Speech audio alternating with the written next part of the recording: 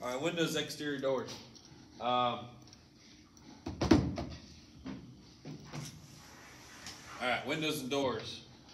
Important parts of the structure. Carpenters should be familiar with building codes when you're dealing with windows and doors. Proper installation is crucial to avoid leaks in water and air infiltration.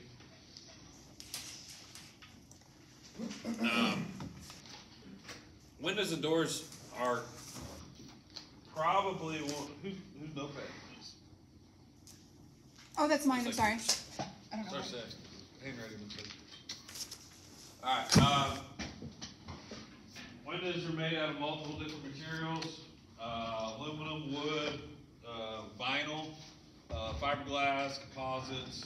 When you're looking at a window, the window itself is a unit that there's massive differences in quality.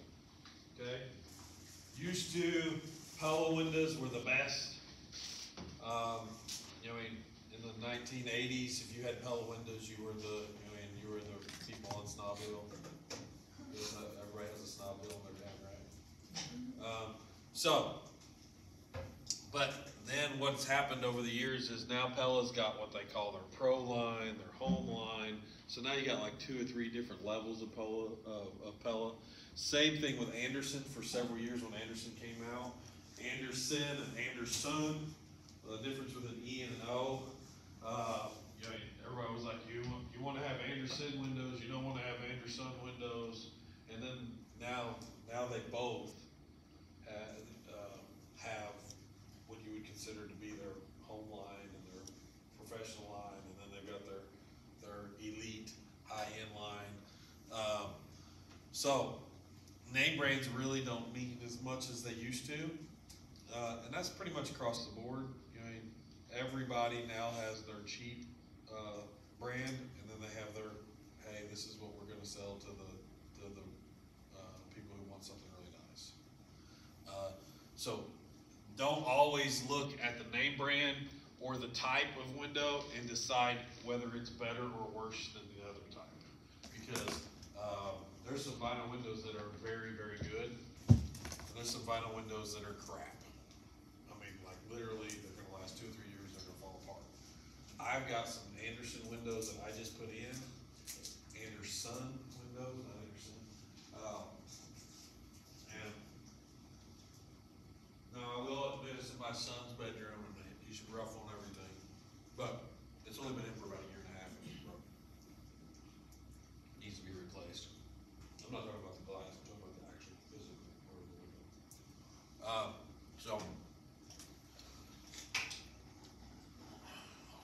I don't believe any of this crap. Now by metal, what do they mean by metal? Are they talking about steel? Yes, steel is probably stronger than wood. If they're talking about aluminum, I don't necessarily think that it's stronger than wood.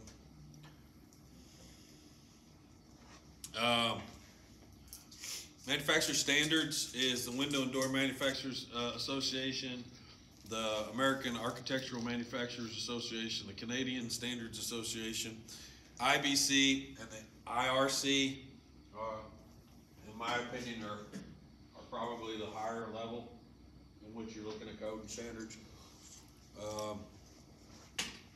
Here's the thing. You guys all took government class, right? Yep. So,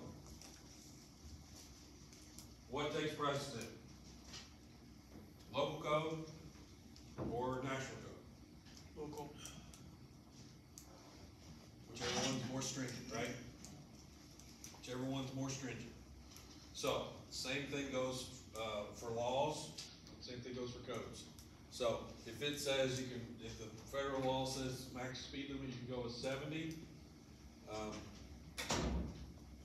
If there's a local code that says you can only go 45, you can only go 45. Whatever's the most stringent. So, you're always looking at that, because there's a lot of local codes that are less stringent than the national code. And in that case, national code takes precedent. What do you think happens with the codes? They get outdated. They get outdated. The cities don't really have enough money to update their code every 2 or 3 years with the national code. So a lot of times the local code will either be a lot more stringent or it will be outdated.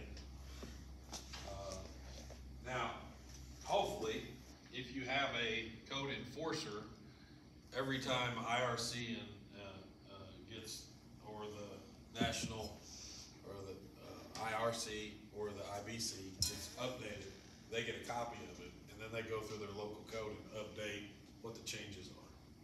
But, you know, that's saying that your local code enforcer isn't completely overwhelmed by everything that he's doing, because he's got 75 buildings that he's inspecting every week. He's got all the rentals that need to be inspected once a year, and he's got time to even do any of that.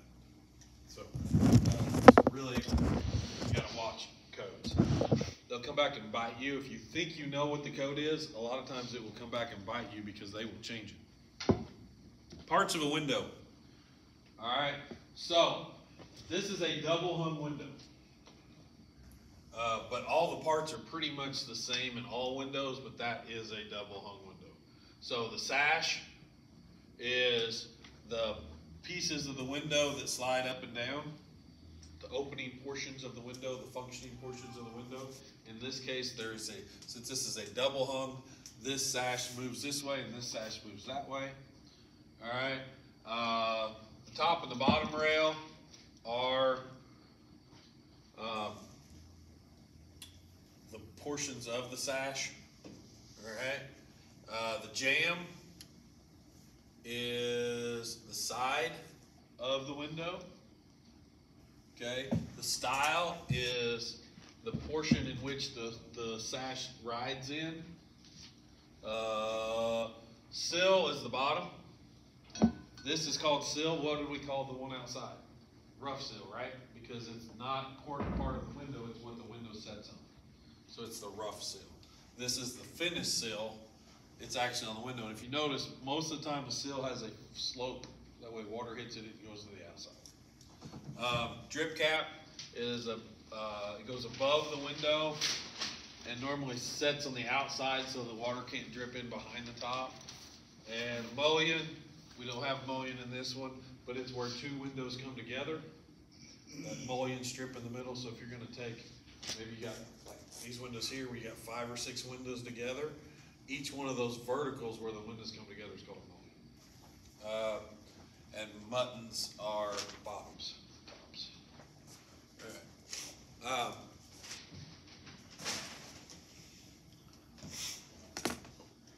So we got different grid patterns. I don't even know why they're going into this. This is kind of dumb in my opinion, why they're talking about it. Because they don't even have the most common types. Like colonial, they don't have colonial. They're just showing you that there's different button types.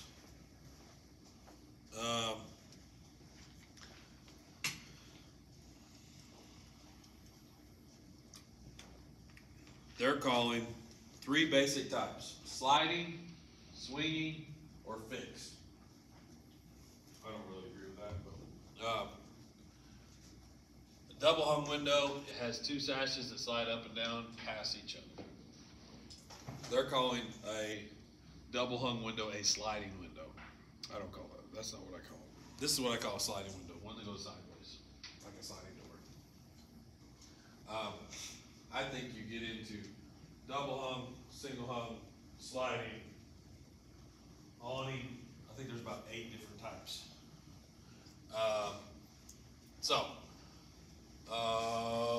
How many times you said 7? Sorry, 3? There's a bunch. There's a bunch of types. They're grouping them into 3.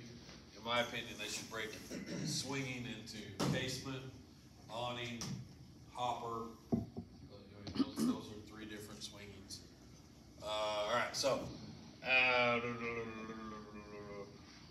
this one here is a horizontal slide. So you can have one side that moves or both sides that move.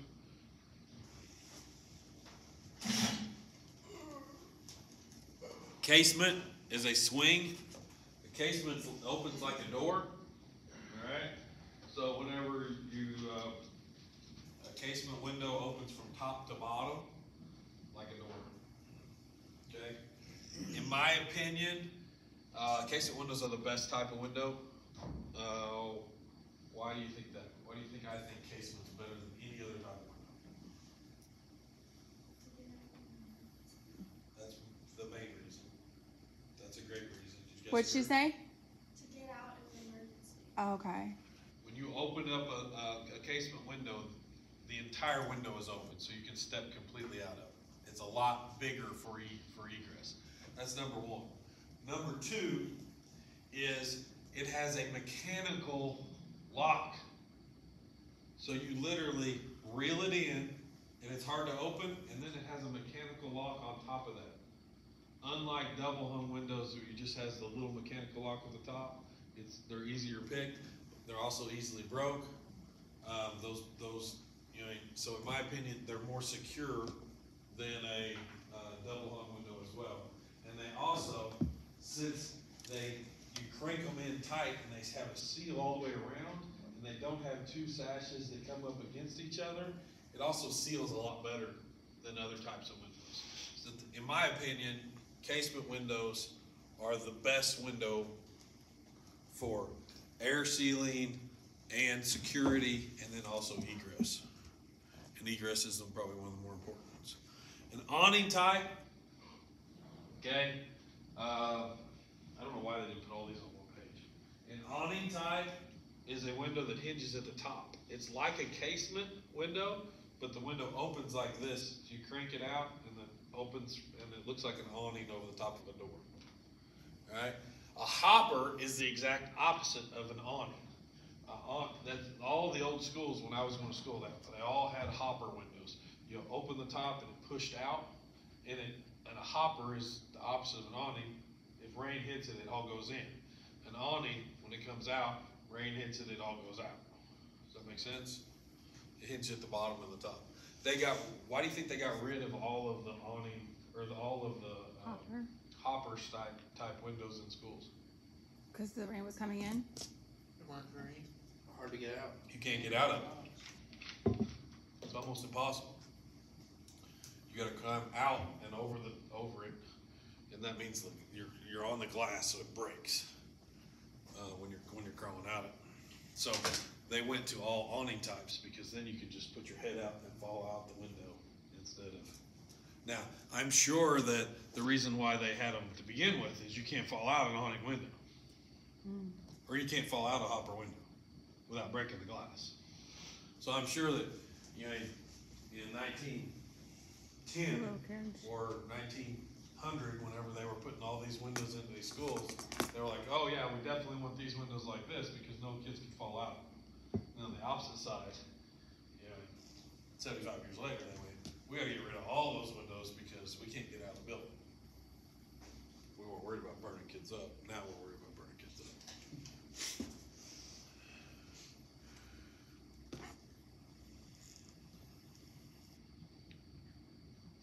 So when you're doing these hinge type windows, you have to worry about what you're doing outside.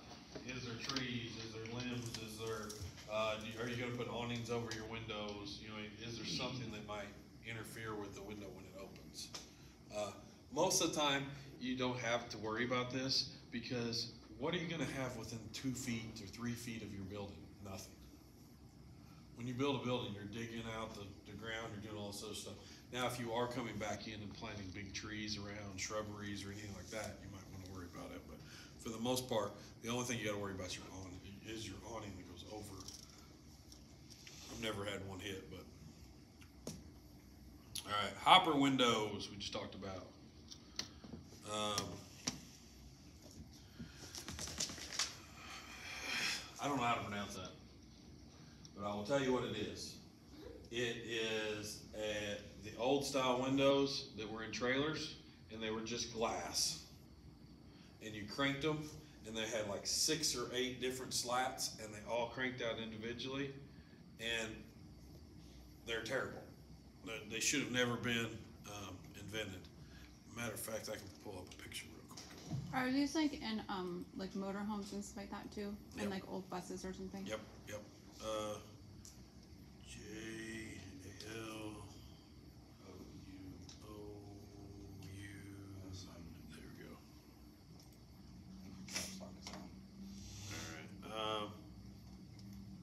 See, they're not even showing the ones that I like right there. Can you see that? They're just glass. Like this one. See, those are just pieces of glass that are. They just literally crank out like a mini blind. Now there's no seal in between these for the most part. So They let a lot of air in. they let a lot of air in, and they get broke real easy, and they also the cranks mess up on them, and there's all kinds of reasons why you don't want to have any of these. I don't think this is, you can't even put anything like this in a code nowadays. Poor choice of window for a trailer park. Always in fights. Fixed windows are windows that don't open. A lot of times people might call them a picture window. Like these right here behind us are fixed windows. There's no egress portion, but they do let in a lot of light. And with a fixed window, you don't have the buttons in them. You know, or you can have it with buttons or without buttons, but it gives you a much bigger view of what's going on because you don't have any mechanical parts to go with them. So they're a lot cheaper, but they're not good for egress. Like in my living room, I have a big picture window in the middle, and then on both sides of it, I have double hung windows. The big picture window is, you know, it's great because you can see out of it. There's nothing obstructing your view. But when you need air, we open up the two sides.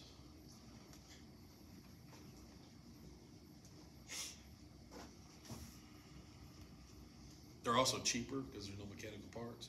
You don't have to worry about them breaking because there's no mechanical parts. I'm against mechanical parts in general, which is kind of crazy because I just told you that the casement, in my opinion, is the best window and it has the most mechanical parts.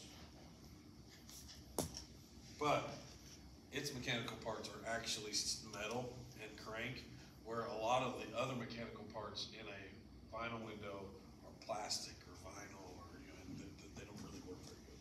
But in general, I am all for as least moving parts as possible, and that's on everything. And I started that from when I was in college. I shot archery professionally all over the country, and we had all kinds of mechanical parts we were putting on our bows, and we were doing all this stuff, and every time I would go someplace, something would break and I would have to fix it. So then an old guy goes, you realize this thing here has no mechanical parts and it's never broke, and I don't have to fix anything. And I kind of looked at it, and I started moving everything away from mechanical parts to fixed, and I stopped having problems. So from that point on, when I look at a truck, I go, you mean you got a handle on your tailgate? That's just gonna break. I don't want that. You got a step in your tailgate? I don't want that. Oh, you got a toolbox built in the side of your truck? I don't want that. All that stuff breaks, and how are you gonna fix it? You gotta fix it because it's on your truck, and it's, you know, if the door doesn't shut, you gotta take it and get it fixed. I don't want any of that stuff. I want non-moving parts. Everything fixed. Weld your door shut and jump out the window. Like a NASCAR driver. Like Luke's Hazard. So everything is just like basic. If you want things to last a long time, less moving parts are better. I mean, just Basic like, model of everything. well, that's what I try to do.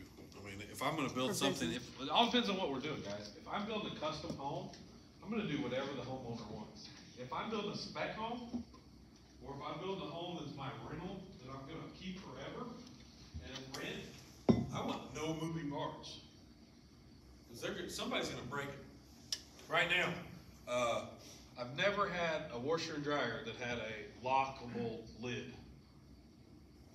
You know, I've always said, no, don't buy that.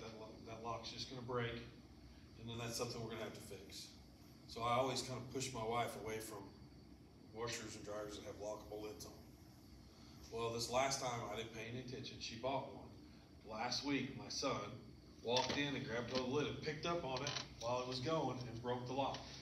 So she's been on the laundromat for like 3 days now because that lock has no function on the washer.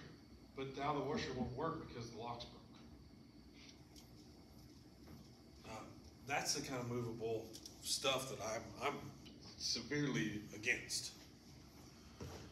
All right, so standard window height is 6'8". What else is 6'8"? door height, right? So for the most part, on an 8-foot house, your doors and your window tops will all be the same height. It works out really good for your siding because it makes everything is Symmetrical. comparable. You know, your eye fits it. It makes your body likes symmetrical things. I should say most people's body likes symmetrical things. You have two different personalities. I can't remember the two names. One type of person wants everything neat, square, plumb, level. Then you have another type of personality that doesn't really care. Type A, type B. No, it's I can't pronounce it. No problem. I got it in my head and it won't come out my tongue. And then I know what they are, I can't pronounce them. But your brain tends to make you want. Okay. Imagine a front door of a new house right now. Okay, you got a front door? Does it have an oval window? Did anybody picture a window with a door with an oval window in it? Does anybody have an oval window in their front door? I've seen them. Yeah. In the 1990s, all of the houses had big oval windows in them. Okay? You know what I'm talking about? Sometimes like they were right in the middle. designed Yeah, right in the middle. like an oval. Like, You know what I'm talking about? So, your brain, another front door is probably, you got like 6 panels in it, and maybe even a little eye latch thing in the middle, and you know, a little metal thing in the middle of the door. I mean, everybody's gonna pick out something in their brain, and whatever that is what you're gonna wanna try to make your house look like, all right? Whatever you're doing. So, for the most part, windows and doors are the same way.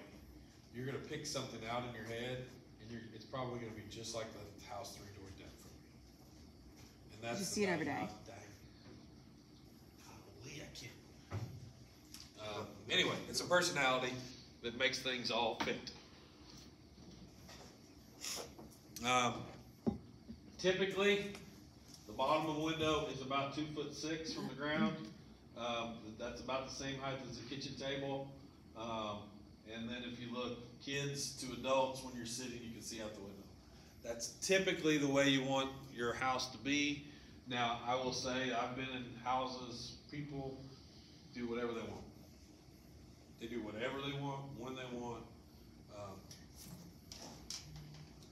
So we have these standard rules that we try to match, but then you got these people that have the opposite of the personality I was just talking about. They don't care about what. My sisters want to. I love her to death, my oldest sister. I will look at her and go, "You can't put that window there. Kids can't see out." She's, "I don't have any kids." Like, well, yeah, but you mean my kids come in your living room and they got to look out the window. They can't see out that window. It's 5 foot off the ground. I mean, I got to stay on my toes to look at it, but I like the way it looks. Yeah, but it doesn't function. maybe she feels more secure. No, the window right next to it was all the way to the floor. Okay. And it has nothing to do with it. I mean, she doesn't see things like You do. like everybody else. She wanted a flat roof on her house, and I kept saying, "You don't want a flat roof. It's going to leak. It's going to leak. Flat roof, it's going to leak." And she says, "I don't care about that. This is what I want it to look like." Okay, we'll put a flat roof on. So we measure energy efficiency on windows through a U factor. We talked last week on walls. We do walls on an R factor. Windows are done on a U factor, and it has to do with how much. No, it has nothing to do with UV. It's a radiant heat loss versus because you have heat gain and heat loss, so that it's a weird factor. We're gonna go over all that, and I don't wanna spend about 9 hours talking about it, but we're gonna go over that in green energy, green construction class. We'll talk about all the U factors, how they come up with them, and all that other stuff.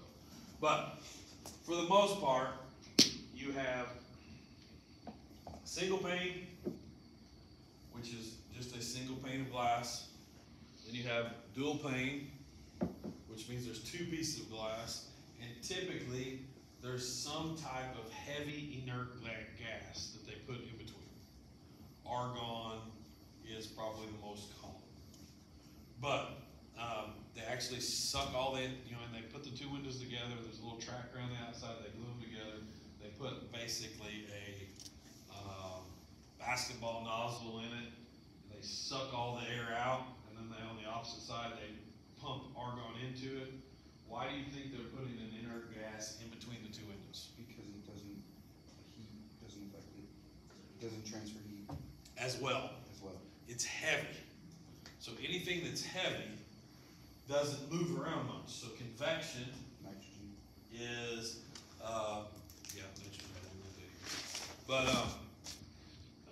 anything that's heavy doesn't move around very fast when it gets hot. So that affects convection in the window. So it stops or slows down the sweating of windows, condensation on windows. All right, and then you can always put exterior windows on the outside. Anything that you can do to add to it. We also have triple pane glass. So then they'll put an argon or a low E on both of them, or in between them. Triple pane.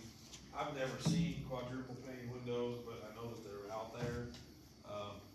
We're talking about major heat savings whenever you do this kind of stuff. Because now we have 2 heavy gases to transfer the heat from one side to the other instead of just one.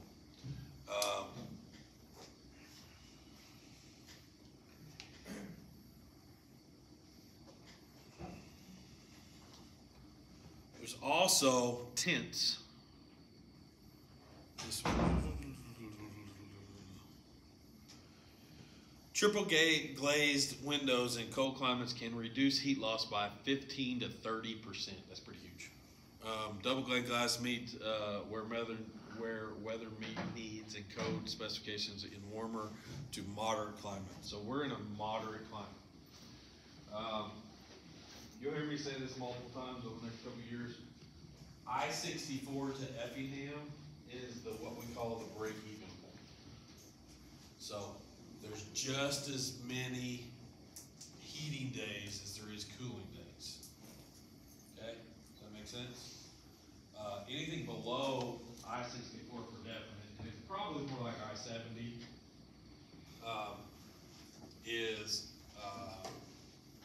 there's more cooling days than there are heating days. So what does that mean to you guys? That means our electric bill is higher than our heat bill, or we have more heat gain than heat loss. Now, we're in that area right now where I say we're about break even. From us to Effingham is almost the exact same. So we got to worry about air conditioning and heat. If you get above Effingham, you're concentrating on heat. You're more worried about it. So what does that mean for us? That means white roofs here. North of Effingham, dark color roofs.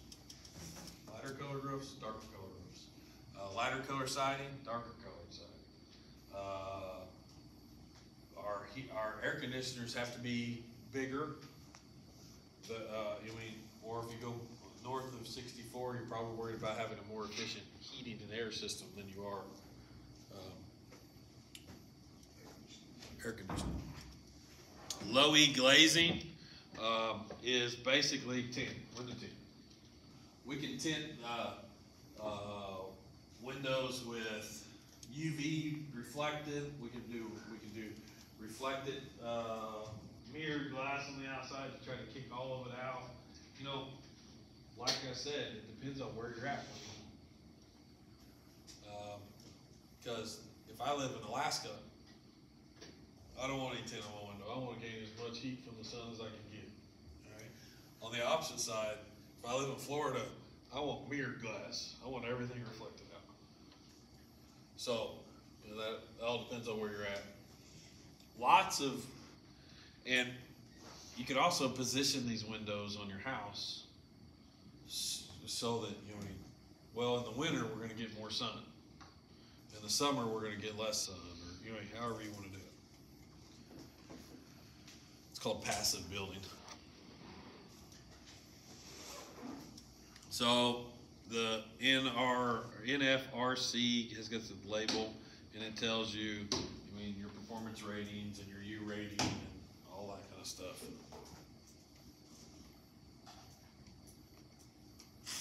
Screens keep insects out. I always laugh and go, my wife is always about having screens on the house, and I always look at her and go, when do we ever have our windows open? When you burn something? You know, that's about it. I don't have a storm door on my house. We don't have storm doors on our house. We don't leave the doors open. We got the air conditioner running or the heater's running. There's never in between. I'm serious. Well, you know, people, my guy upstairs, the ag teacher, goes, "Oh yeah, I turned my heat off today," and I go, "Turn your heat off? It's 50 degrees outside." "Yeah, we won't burn our heat for the rest of the year." "What are you talking about?" And he'll go, "Yeah, we won't turn our air conditioner on until June 1st. Fuck that. If it's 74 degrees, that air conditioner's on. That's why we have it.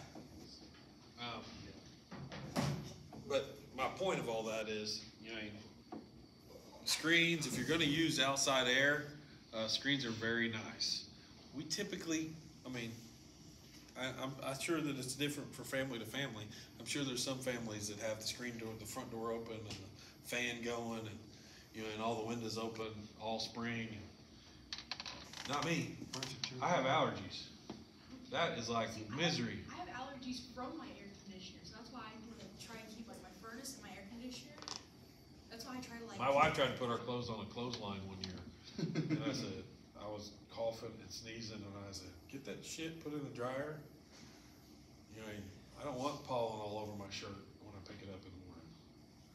That's like since I've been at home the past 2 days. Like my nose is like running from my heater because of just the way it is. Well, I mean, you need to work on your humidifier. Then you need to adjust the humidity of the house. I don't have to worry about that because we take like 12 showers a day. Okay, so if we look here, here's a mullion where two windows go together, and this kind of shows you where the hinge is and points at the hinge. Okay, so in this case here, this is the casement window. Just pointing at the hinge, and opens like this to the middle. Typically, that's the way it's going to work. Is you're going to always open to the middle. Here is floor plan view of windows. If you look, it's just a line on both sides and a straight line between them. That's typically the standard symbol for a window.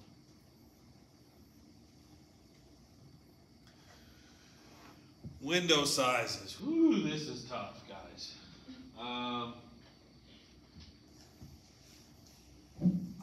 I don't get into all this like in really big detail. I'm sure that architects have to worry about a lot of this stuff that I don't know I'm talking about. We don't have to worry about it that much.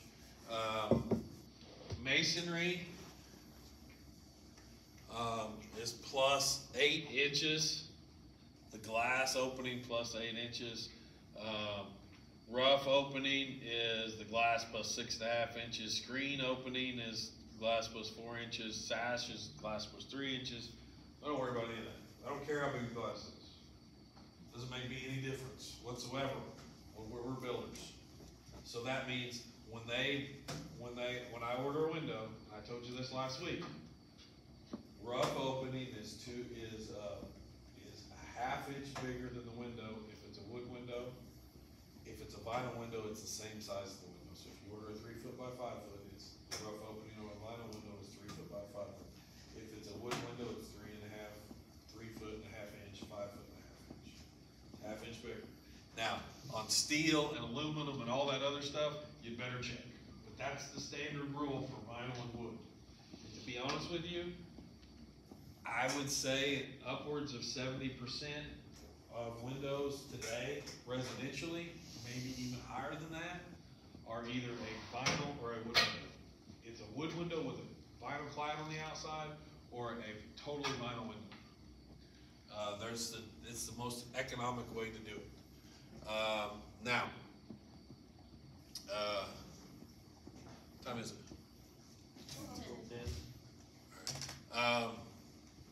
You got all these details and all this other stuff, and I'm sure architects have to know more. And we used to have to know more because, I said we, not me. In my lifetime, I have never had to build a window on site. Alright? My dad's lifetime, when he was younger, they would actually physically build a window on site. You buy the glass. He was, and I'm saying in the 60s, 1960s. My grandfather built all of the windows. So you went to town and bought the pieces and parts of the window, and you cut them and you put them all together, and you assembled them, and you had weights that went down the wall for counterweights. There's all that kind of stuff. You actually physically built the window on site. We don't have to do all that, so we don't need to know as much as they did to know about a window, because we're gonna buy the window and set it in the hole, make sure it's level and square, plumb, and make sure it physically opens really good, and it probably doesn't even have to be that level. Nail it off, and we're good to go. Unlike what they had to do, where they actually had to physically cut all the 45s and put the window in and glaze it in with a glazing compounds and all that kind of stuff. Here's a window door schedule. We've already been over them. I went over it the other day on the plan. Now, do you need to know all the pieces and parts of the window? Probably not. But I am going to tell you that they come up on occasion. Somebody will say, hey, the sash is broken this window. Okay, what's the sash? The sash is this. Okay. All right, I understand. I'm going to go look at it. You go look at it. I just ordered windows from Roofer's Mart, and the sash was broken. And they looked at me, and we're getting in the load on the truck, and I go, hey, this sash is broken. I handed it to him, and he goes, oh, we'll order you a new sash. That's fine. Here's the window. Well, you can just take it with you, and when we get the new sash, you can put it in wherever you get it. No. It was a casement window, so I looked at him and said, no. I ordered an unbroken window. When the window is unbroken, I'll come back and pick it up.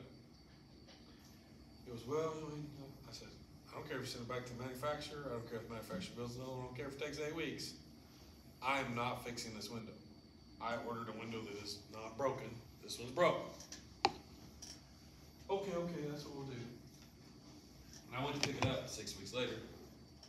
And I think I was like, you don't realize that took us like 4 hours to fix that sash. That was tough. I didn't realize it.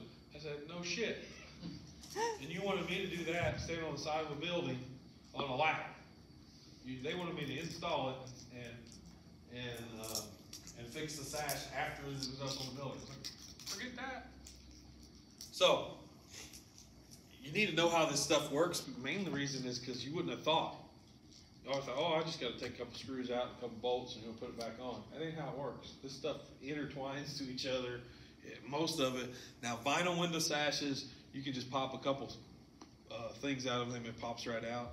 But you know, in some of these wood sashes and stuff, I mean, you're talking about it's a full-blown, all-day-long deal.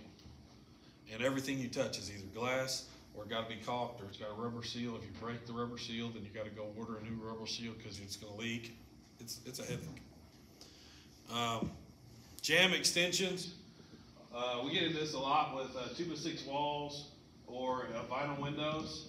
The window itself, like this window, looks like it's designed for a 2x4 wall, but this is a 2x6 wall or a 2x8 wall. So you have to come in and build the window out on the inside in order to trim out the edge of it, to make it look right. A lot of times we do what they call jam returns with the drywall, and we return the drywall all the way back to the window because it's cheaper. But, If you're gonna have wood trim around the window, you gotta run extensions out. Vinyl windows, you always have to put extensions on. because they're only about this thick. Wood windows typically are built for a 4 9/16 jamb, which is a 3.5 inch opening with 1/2 inch drywall, 1/2 inch plywood. So they're normally built for that, but, for the most part, vinyl windows, you always have to put jamb extensions on.